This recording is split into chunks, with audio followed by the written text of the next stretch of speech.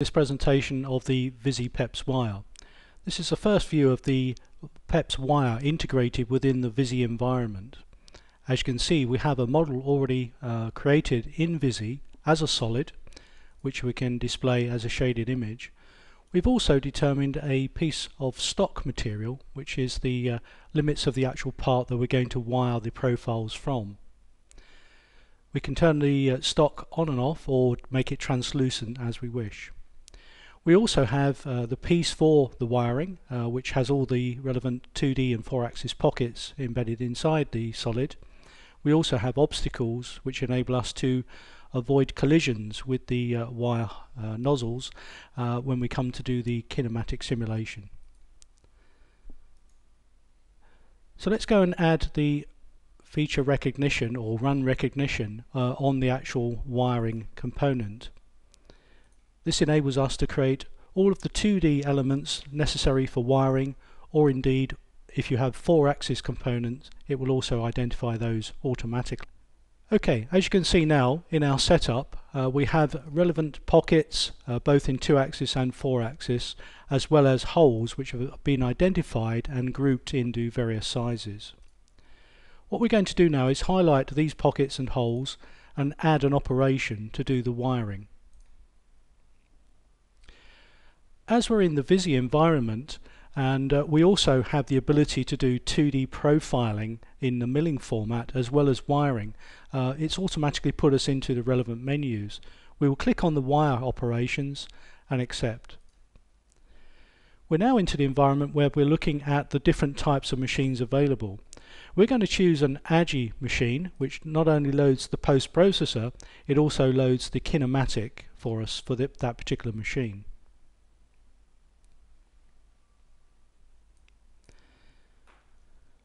Okay, let's have a look at the particular machine in the operation here and determine the exact type we're going to be using.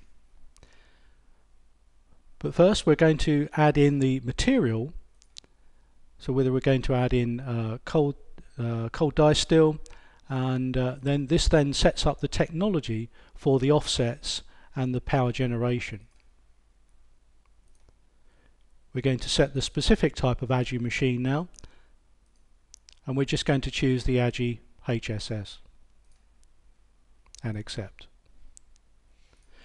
On to the properties now of the operation, and from this we can then see the familiar user interface that most PEPS users will already be aware of. We can generate a destructive cut with spiral milling, or we can actually just do the standard profiling.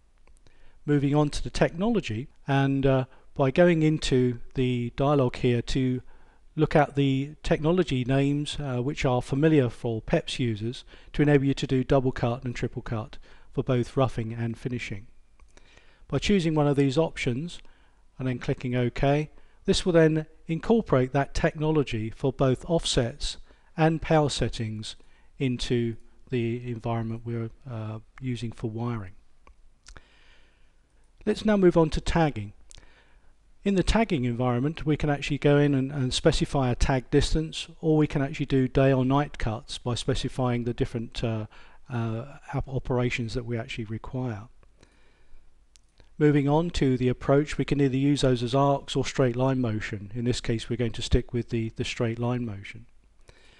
We're now going to either automatically thread the wire to a given position, or we could actually search for holes of a certain size and position which we can predetermine over the part.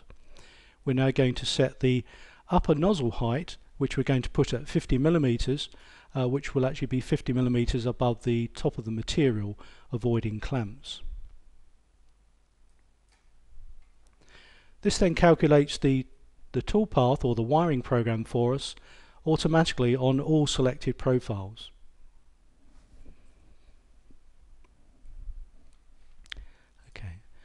Let's now go and have a look at some of these profiles to show the multiple cut technology, and you can see the offsetting there of the different wiring offsets. What we're going to do now is to actually go into a solid simulation.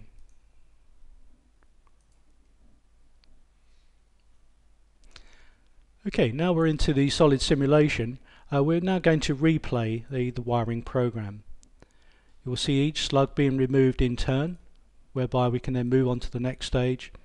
Or indeed we can actually zoom in and actually see the slug being physically removed with the separation command. You'll see that we have two green ticks here to say that we can either extract this both vertically and also from the underside. Should this have been a 4-axis component, we would actually only be able to extract this from one direction or the other. Or indeed, if there was a trap situation, this will also be indicated within the solid simulation. We'll now continue to replay the rest of the wiring operations, showing the true PEPS-Wire being integrated and running under the PEPS-Wire interface. As you can see on the dialogues here, the AGI control registers showing the offset values in the little dialogue, showing the offsetting for each cut.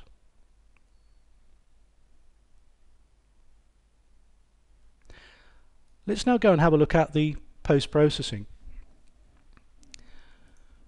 By selecting the post-processor options onto the project, this will then go and process all of the wiring that we've done to date. We can now see the NC data displayed in the Notepad editor, which you can review prior to downloading to the machine. Thank you very much for watching this demonstration of the VISI PEPS-Wire.